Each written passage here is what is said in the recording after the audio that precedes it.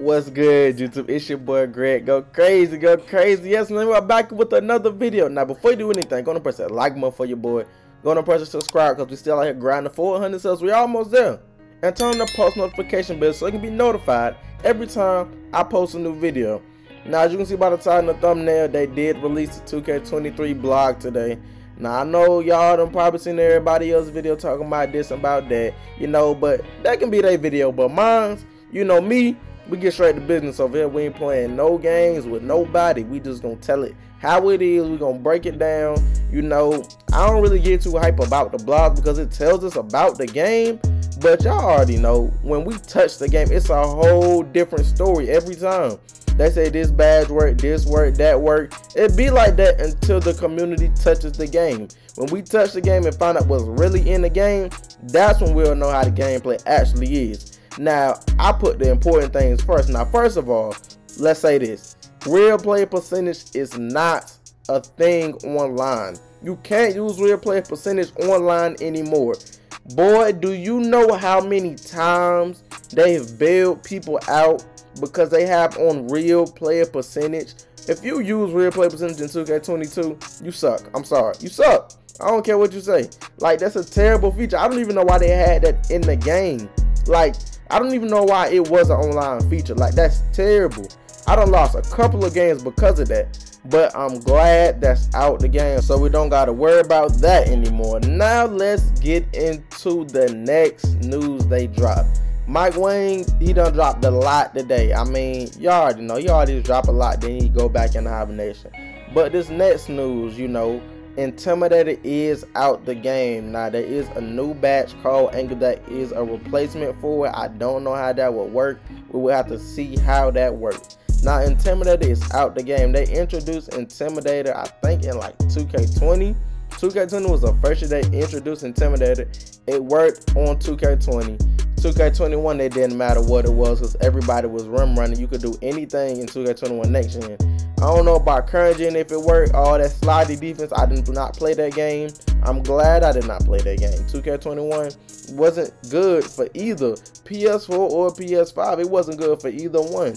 But I know in 2K22, Intimidator did not matter. If we being honest, that badge did not matter in 2K22 either. Because even when you guarded people with Intimidator, it did nothing. Like, if they had on, if you was guarding a 5-7 and they had on mismatch expert, it meant nothing. I mean, not a thing. They were still gonna shoot over you. And mismatch expert, I'm glad about that badge too. I'm so glad. Y'all see later on in this blog or in this video when I post a little blog. Y'all see what I'm talking about later on. But I am glad that is finally, you know, not a shooting. It's not a shooting badge anymore. And also, bullet pass is gone. It's also taught to your playmaking accuracy. Now, I'm glad about that too.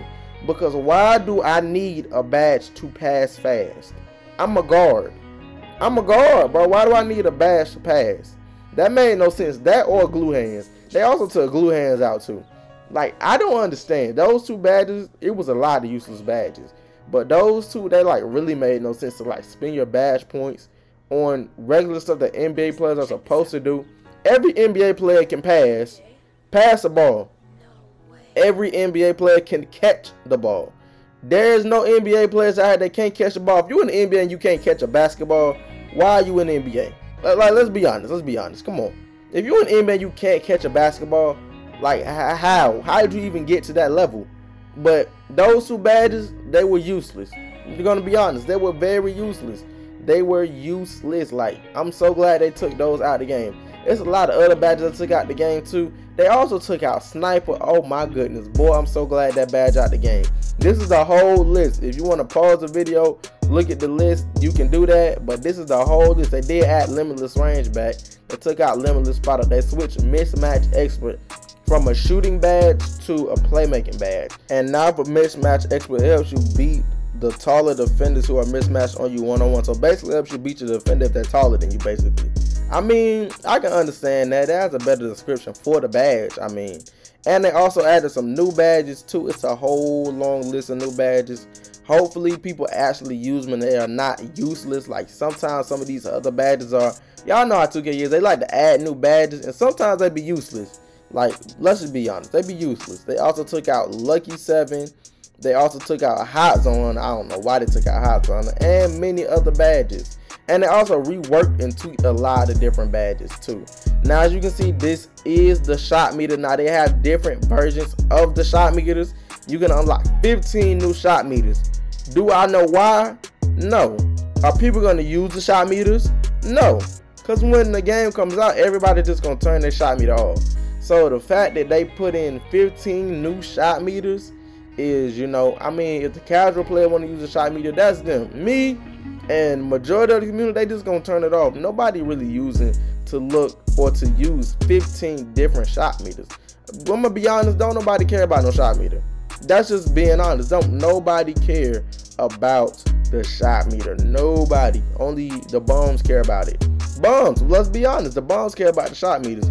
Real people don't.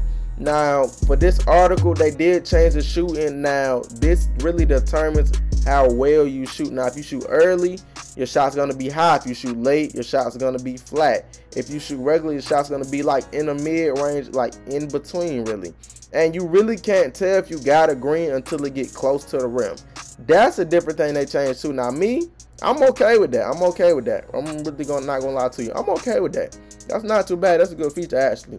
Now, they also have a new thing called Adrenaline Boost. Now, there's these 3 little bars, as you can read by the description. It's like under your stamina meter. Now, as you can see in this clip right now, it's those 3 little bars under Lonzo's feet. You see it right there, those little 3 little bars, those little itty bitty bars. Now, these bars can be good and they can be bad. It all depends on how, we have to see how they work. Now, let's just say, for instance, your player, it's like 10 seconds left on the shot clock on the tools right now. Your player, you know, he's tired. You can just use one of those bars, I mean, and your player gets all his energy, or you can just get like a turbo speed. I mean, it all depends how this works and how people use it. Let's just see how this works. I mean, it sounds great right now. I'm not too mad about it. And they also have it where if you buy like an animation on one build, you don't have to buy it for multiple builds as long as you meet that requirement. Now, that's a good feature that they added. I'm not gonna lie, that's a good feature. I mean, it saves you VC. I mean, that's not a bad feature right there. It's not bad. As long as don't nobody figure out a way to glitch it, we good. I ain't gonna lie, we good. That's a good feature they added. I'm not gonna lie to you. I see they got that idea from NBA Live. That's a good feature. Now, this is related to the shot speed, you know, the shot height, how high your shot go, defensive immunity, how good they can contest you on defense, and time and impact, which also, you know, fluctuates on how good you shoot the ball during the time you have when you release your jump shot. Now, all that goes into effect when you're shooting the ball now. Now, I think that's better because, I mean, it makes shooting a little hard, but we also have to see how the community adjusts to it, and also if they don't patch it. Now, they also said that driving dunks and flashy dunks help boost your takeover. That's, I mean, that's not good, but I mean, it can be good. It depends on how people use it. But me, I'ma still take my little basic 2-hand, quick, easy dunks. I'm not finna risk doing no windmill out of nowhere so I can get blocks. They say that's good, but we all know how 2K community is. Don't nobody actually do windmills or flashy dunks in the park. We don't never see that. And they also redesigned the team takeover. Now for team takeover, it can't just be one person getting team take on the team so everybody can get it. Now everybody has to have a little bit of their takeover bar, you know, close to it or something. They just gotta have something on their bar, you know, something on their bar for somebody to activate team take. It's not just a one person thing, it's a whole team thing now. I like that. I like the way that's redesigned. You know, that's a good feature. That actually means team takeover.